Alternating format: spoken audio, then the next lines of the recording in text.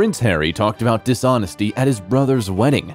It is known that in the past, Princes Harry and William were very close. However, the publication of the scandalous memoirs showed that the Duke of Sussex is still holding a grudge against his older brother. We are talking about several points that differ from the official version of the events presented by the palace. Harry claims that he wasn't really the best man at his brother's wedding. It had to be done to save William's close friends from unnecessary attention. It was James Mead and Thomas Van Straubenzee who were the real best men at the prince's wedding. The townsfolk are perplexed because in all the pictures from the royal wedding, it was Harry who was next to his brother. He not only accompanied the groom, but was also the ring bearer. How do you think Williams feels about such statements?